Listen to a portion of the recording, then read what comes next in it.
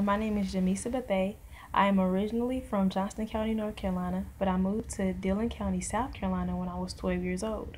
A few creative things that I do in my spare time include singing and writing poems, and sometimes playing my instrument, the trombone.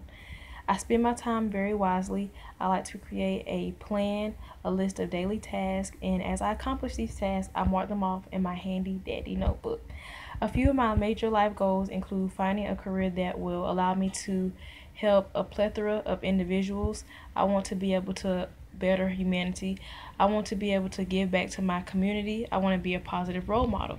I also would like to grow spiritually, and I would also like to buy a home, get married, have children. I'm not exactly sure about that one day, but we'll see in many, many years.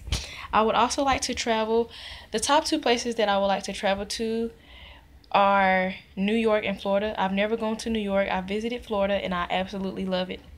I also want to have a job that provides financial security, but I do not have to live an extravagant lifestyle. I'm a pretty simple person. Therefore, I do not have to have a mansion. As long as I am able to travel here and there, I I'll be happy. And I want to be fit and healthy. I want to be on this earth as long as I can. So, being fit is a top priority in my life. And as I stated before, my name is Jamisa, and it's nice to meet you. Thanks for watching.